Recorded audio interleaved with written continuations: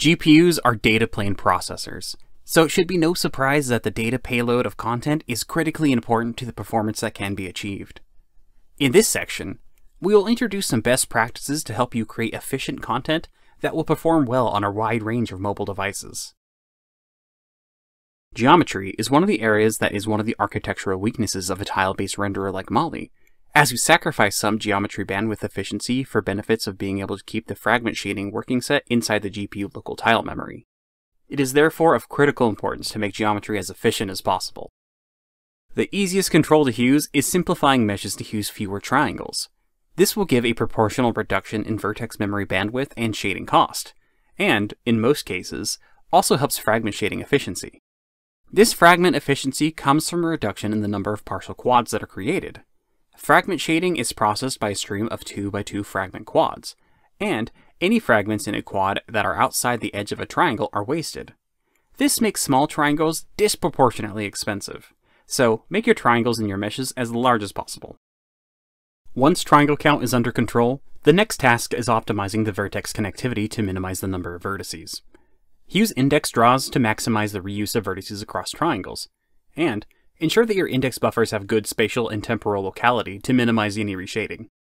A well-encoded mesh with good reuse can often share a single vertex across 5 or 6 triangles, so the average number of vertices per triangle should be well under 1 for most meshes. The final task for the initial encoding review is to check the data format and precision of the input and output vertex attributes. We see a lot of content using 32-bit floats for all input attributes, but this is rarely needed and can rapidly consume bandwidth. In the table shown here, you can see that the size of a vertex can be almost halved by using narrower types such as float 16. This table shows a common efficiency mistake when passing in vectors for lighting calculations. Here, we can see that the user has passed in 3 unit-length vectors: the normal, binormal, and tangent. These 3 define the axes in the coordinate frame, and are always at 90 degrees from each other. It is not necessary to pass in all 3. With knowledge of any pair of the 3, it is possible to recompute the other. This allows us to omit one of the attributes completely. We'll just reconstruct in the shader code, which is nearly always more energy efficient. It's not shown in the table, but we could do a similar trick with each of the individual vectors. Given we know that they are unit length, we could just store the x and y components and reconstruct the z component in shader code. This would reduce the vertex size by a further 15%. We have already talked about the importance of application calling as a means to reduce draw call counts. The same techniques are also useful for reducing the vertex count processed by the GPU. The most important thing to remember is that GPUs have no knowledge of your scene. So, if you pass a million out-of-camera vertices, they are all going to be processed so the GPU can determine their position before they can be called. This can add up to a huge amount of redundant processing. Exploit the high-level knowledge of the scene that the application has to cull as much as possible in software. This can include frustum testing, for culling things outside the camera view, as well as techniques such as portal calling, for culling things that are inside the frustum, but occluded by floors, walls, or ceilings.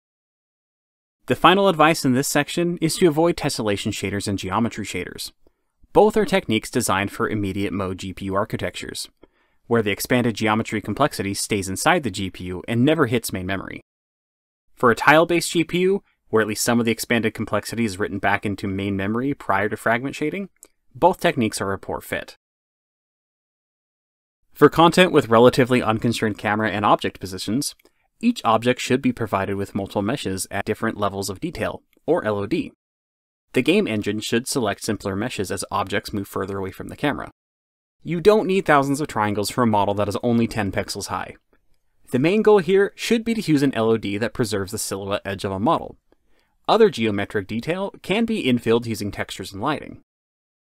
When creating mesh LODs, avoid creating the low detail meshes by sparsely sampling from the level 0 LOD. Mali GPUs shade vertices in sets of 4 contiguous indices. So, sparsely sampling every 4th vertex to create an LOD will end up shading the whole mesh, and losing any advantage. Instead, create LODs by tightly packing the vertices you need. This makes the buffers larger in memory, but the actual bandwidth per frame will be lower as only the used LODs are touched. One common mistake that beginners make is trying to model fine detail in-game using geometry. This is very expensive, requiring very dense triangle meshes, and can also suffer from aliasing artifacts due to the high density of triangle edges. To model complex surfaces and their interactions with light, it is recommended to use just enough triangles to preserve the silhouette edge of an object, and to use texture-based techniques, such as normal maps, to add detail to the surfaces of the object. These pseudo-geometry techniques, when combined with mesh level of detail, can significantly reduce the complexity of meshes, and in many cases, actually improve the visuals because textures behave better when being downscaled than very dense meshes. In the first module of this series, we introduce the concept of geometry processing pipelines that reorder the operations performed to minimize the amount of redundant processing. All Mali GPUs since the Bifrost architecture family implement an optimized index-driven vertex shading pipeline. This computes the position for each reference vertex, then runs the primitives assembly and culling stage, and finally runs the remainder of the vertex shader to compute the other non-position vertex shader outputs. Even in well-performing applications, around half of all vertices are culled because they contribute only to back-facing triangles. It is therefore critical that the position shading stage only touches data that it needs to compute position, and doesn't pull in unrelated data that will never be used. To get the best performance and energy efficiency out of the scheme, the application input buffers therefore need to be packed appropriately. Here, we see the optimized vertex from before. The input attributes contain just a single field, which is needed by the position shader. The other four are only used to compute non-position outputs that feed the fragment shader. One common memory layout is an array of structures, storing each vertex as a set of interleaved fields in memory. In this example, each vertex is 32 bytes in size, and the GPU line fetch from DDR is 64 bytes. A single DDR fetch will therefore pull in 2 entire vertices. The downside of this scheme is that the position-related data is interleaved with non-position data. Fetching the position during the position shading stage will also fetch all of the non-position data, because it is in the same cache line, and half the time the non-position data is never used. For this model, approximately 30% of the data fetch is redundant. A better solution is to store the vertex as 2 separate array of structures arrays. The first contains interleaved data needed for position calculation. The second contains interleaved data needed for the remainder of the vertex shader. Now, the position shader will only fetch useful position-related data, and the application will get the full bandwidth savings advantage of the IDVS scheme. Most user interfaces are relatively simple in the terms of geometry complexity, but there are some areas where developers need to be careful. Here, we can see a typical way to render a rectangle, using 2 triangles to form the shape. This is functional, but has a 1% overhead in fragment shading due to the use of 2x2 pixel quads during fragment shading. The 2x2 quads in orange will be shaded twice, once for the bottom left triangle and once for the top right triangle, because the quad has partial coverage of both triangles. A better approach for rendering large rectangles is to draw a triangle that is double the desired width and height, and then use a scissor box or viewport so that only the desired region is rendered. This gives the same screen coverage, but without a diagonal seam. In reality, it's unlikely that one diagonal seam through a quad is going to cause problems. It's only a small overhead compared to the rest of the quad, and hopefully, the UI isn't using very expensive shader programs. However, we do see content using dense triangle meshes to render radiused corners and other curved shapes. The most obvious way to implement curves is a fan of triangles from a central pivot point, but this causes multiple long thin diagonals, with each edge incurring additional overhead due to partially covered fragment quads. This can quickly add up to significant overall overhead if the area covered is large. A better solution to radiused corners is a recursive subdivision of the shape. This still requires 2 diagonals per corner, but thereafter the subdivision is handled using smaller and smaller triangles with diminishing edge lengths. This approach maximizes the area to edge ratio and minimizes the number of partial quads required. Note that the vertex count in this case is identical to the bad case. The only difference is the vertex ordering in the primitive assembly. For textures, there are really 2 major recommendations. Ensure you're using texture compression for all offline textures, and that you're using bitmaps for textures used on 3D objects. Both of these techniques can significantly reduce memory footprint and runtime memory bandwidth. We do still see content shipping using techniques designed for older OpenGL ES2 hardware. Older hardware often only supported ETC1 texture format, which is an RGB format, and required users to emulate support for RGBA by making two separate texture lookups into a double width texture. One sample fetches the RGB values, and one fetches the alpha value. This is far more expensive to process than a single sample into a format which supports 4 components, such as ASTC or ETC2 plus EAC. So, is best avoided on current hardware where better alternatives are available. In terms of compressed texture usage, we'd recommend that new titles consider using the ASTC format by default, with fallback to ETC2 if ASTC is not available. ASTC has been shipping in devices since 2012, and is mandatory in OpenGL ES 3.2. So, support for the 2D LDR profile is now ubiquitous in mobile devices, and many devices support the 2D HDR profile too. ASTC has two major advantages over ETC2 plus EAC. Firstly, it is a much higher fidelity compression format, achieving significantly better image quality at the same bitrate. Secondly, it provides a wide choice of bit rates, allowing users to really fine-tune their texture footprint and bandwidth consumption. The recommended starting bitrate depends on the resource being compressed. For 3D object, albedo, and diffuse textures, we'd recommend starting with 6x6 blocks, which store at 3.56 bits per pixel. This is 10% smaller than ETC2, but still generally gives better image quality.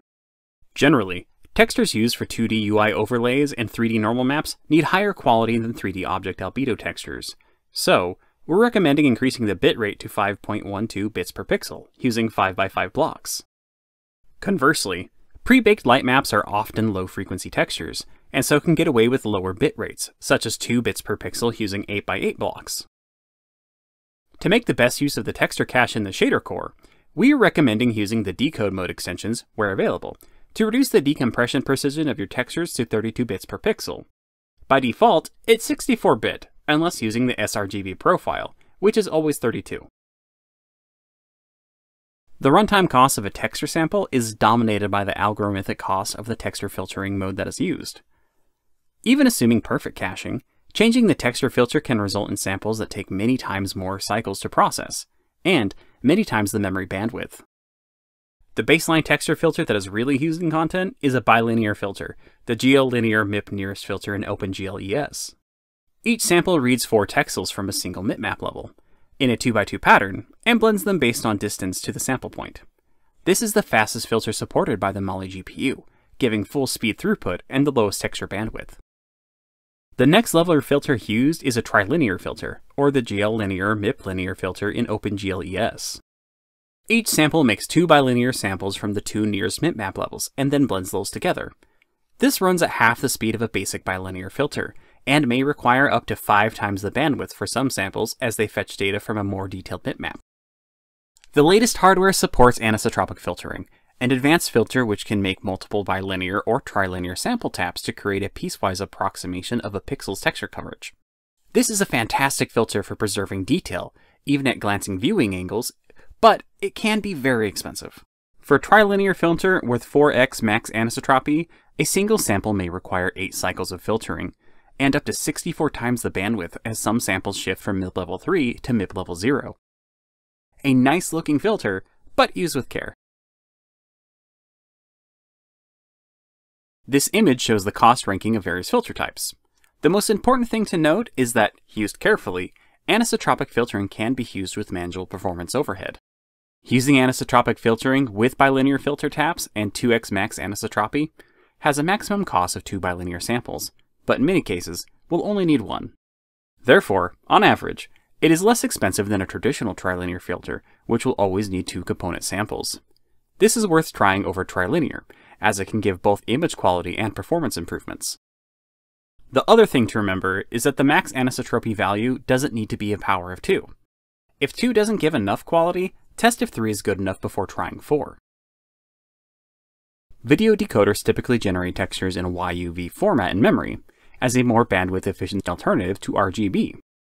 To avoid the need for conversion to an RGB surface in memory, the Mali GPU shader core can direct read a YUV surface and convert it into RGB data.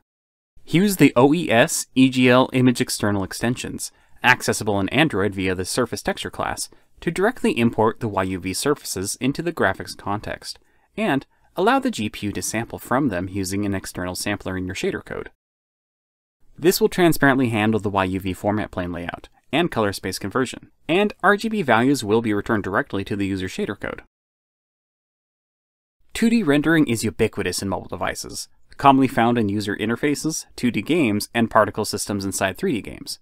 One common performance problem we see with 2D content is blended overdraw, where a single frame consists of many layers of fragments covering every pixel.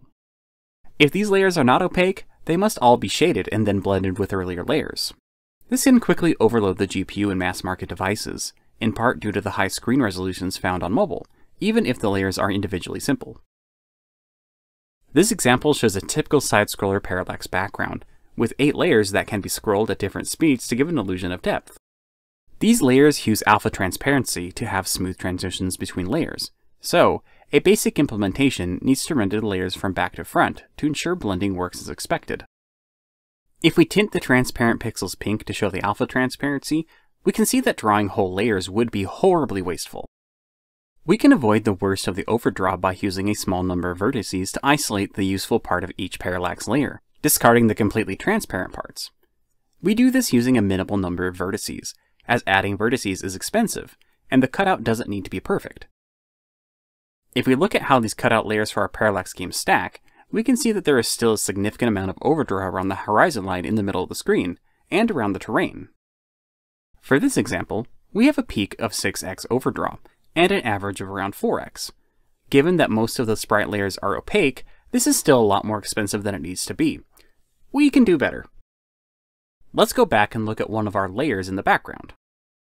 We are getting the overdraw problem because we need to draw with blending turned on to get the smooth edges around the border of each building, and some aspects which have transparent windows.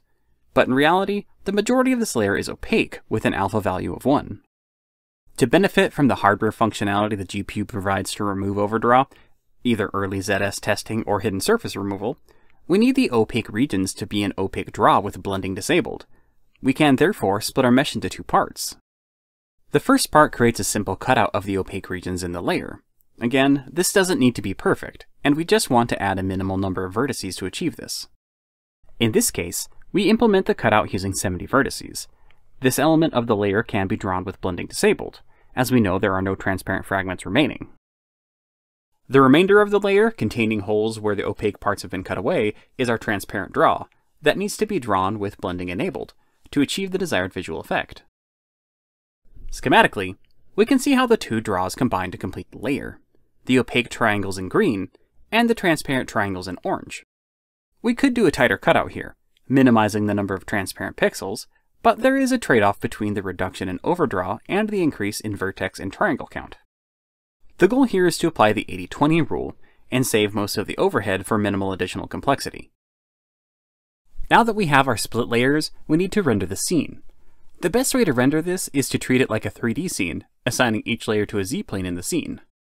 Like a 3D scene, we can then render the opaque parts from each layer from front to back, using depth testing to populate the depth buffer, and then the transparent parts from back to front, using the depth test to cull parts that are occluded by the opaque layers closer to the camera. This approach gives the guaranteed best behavior in terms of culling and minimizing overdraw, but does require some engine support to handle the pseudo 3D behavior needed.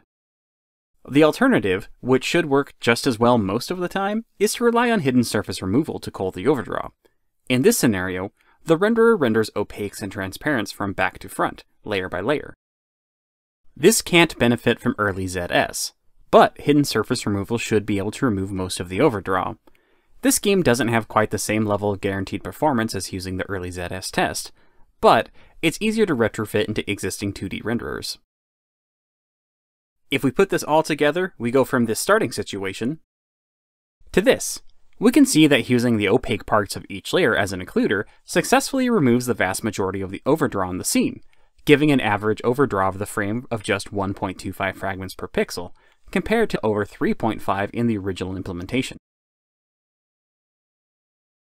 In the next video, we will introduce some best practices for shader programs to help you get the best performance on Mali GPUs.